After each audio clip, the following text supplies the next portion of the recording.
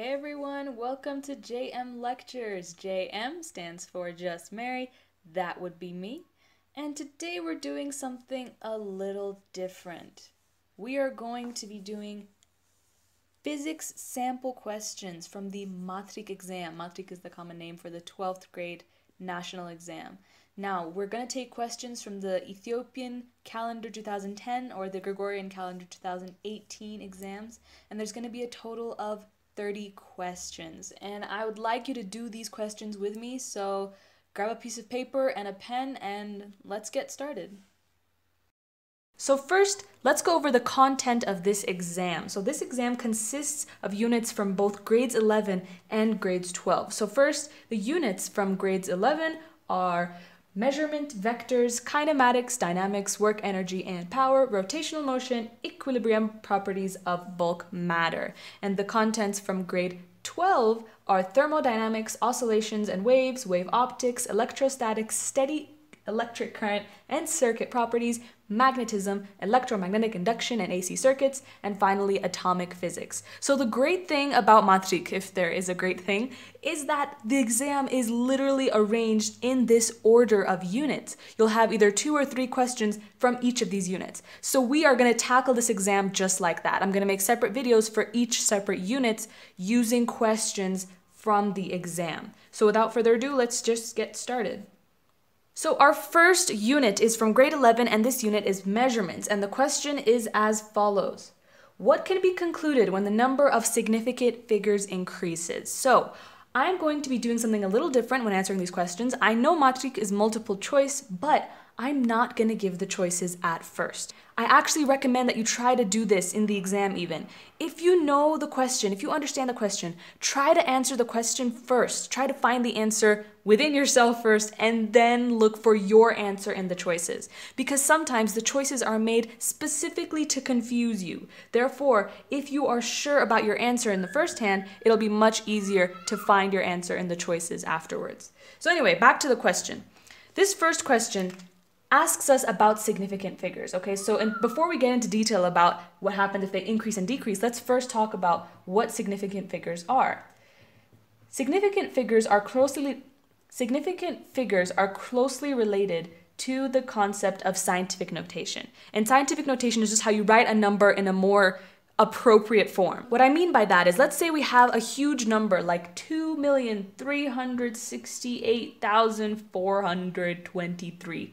Okay, so that's a huge number, and usually in science, you don't write numbers like this. There's a much more appropriate way. So for example, I could write this number as 2.36 times 10 to the power of 6. Okay, so this is what you call the scientific notation.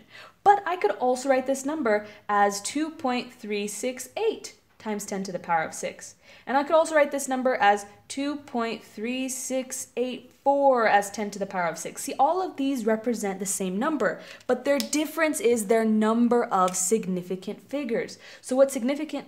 Oh, sorry, I kind of crossed that out. But the point is that the significant figures vary. So here I would have 1, 2, 3 significant figures. And here I would have 4 significant figures. And here I would have 5 significant figures. Basically the non-zero numbers that are present within our scientific notation. So this shows an increase, this right here shows an increase in significant figures, which is our question. What does an increase in significant figures conclude, or what does it indicate? Well, 2 properties of measurements that we have to know are precision and accuracy. So these concepts are sometimes confused with each other, but they're actually very different. A good way to show their difference is to use a target system. Let's say we have 2 targets, one like so and one like so. And to say a measurement is precise, it means it's exact, okay? It's exactness not in the sense that it's close to the center, but every time you shoot your arrow, you shoot them very close together. Or every time you make your measurements are close together, not necessarily close to the true value, okay?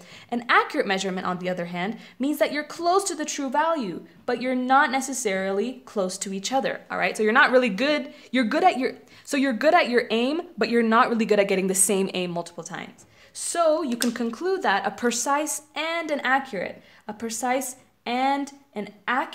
measurement would be both close to each other, right? Your multiple aims are close to each other, and on top of that, they're close to the true value, or very close to the true value. Okay, so that's a combination of both precision and accuracy. So why I'm bringing these points up is that there's certain ways you can make your measurements more precise, and there are certain ways you can make your measurements more accurate.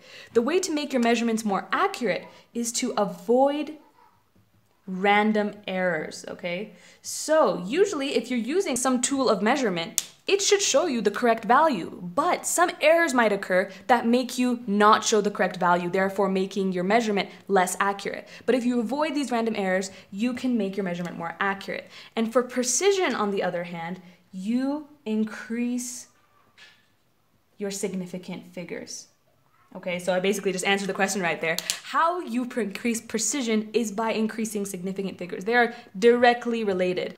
So here, the maximum number of significant figures that I have make it the most precise measurement. So if we look at our choices now, we can see that our correct answer would be C, precision increases with the increase of significant figures. We have accuracy, we have uncertainty and true readings, but none of these correspond as well as precision does in increasing significant figures.